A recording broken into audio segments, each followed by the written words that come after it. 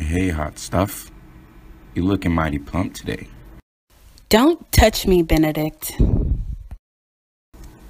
Oh, come on, Ashley. Don't be a tease. What's wrong with Ashley? She's all red, like she's upset or something? Oh, you know how those female fruits are. I think she thinks you are a creep. Every female fruit thinks Benedict's a creep. Hey, I'm just a fruit who knows what he wants, and Ashley's a babe.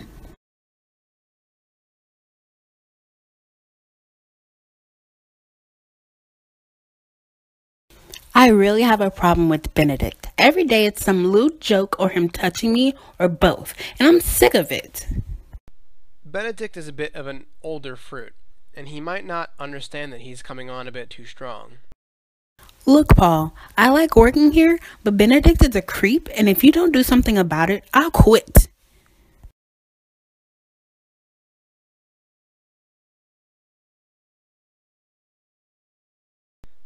Hi Benedict. The reason I called you in is because I've received a handful of complaints from several other coworkers about you in regards to perverse comments, lewd behavior, inappropriate touching, and I just wanted to ask you personally, is there any truth to this, Benedict? Have you been sexually harassing other employees? Harassment? That's a bit much, don't you think? I'm just complimenting her. Look, Benedict, this is the third time this month I've had to call you into my office for this, and I'm tired of having this conversation. Just cut it out, will you? Paul, pay these female fruits no mind. Fruits like Ashley are just uptight. If you ask me, she just wants to sue and get some money out of the company. That's what fruit her age does. Alright, that'll be all, Benedict. I'll talk to you later.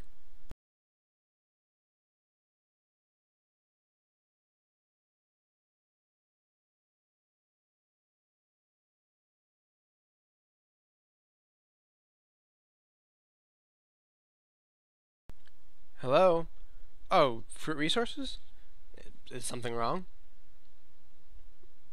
Okay. Yeah, I'll be there shortly.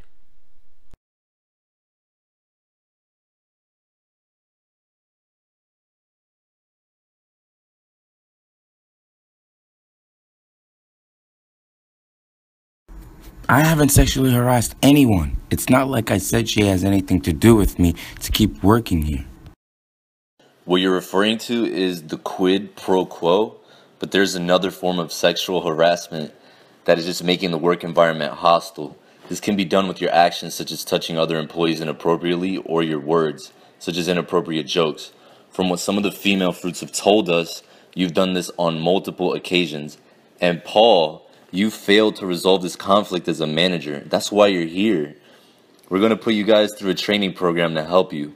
Benedict, to avoid these situations, and you, Paul, to approach such issues in the laws governing sexual harassment. Oh, fuck.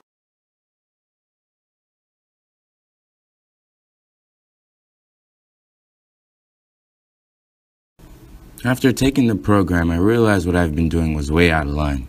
I thought I was just complimenting the girls. I didn't realize they were taking such offense to it. I've apologized to Ashley and the other female fruits, and I'm no longer making crude comments towards any of them or any fruits. Through the training program, I learned that these kind of situations should not be taken so lightly. They can cause a really hostile work environment and have severe repercussions both personally between coworkers and legally should someone sue. I'm just glad we got that situated before things got out of hand.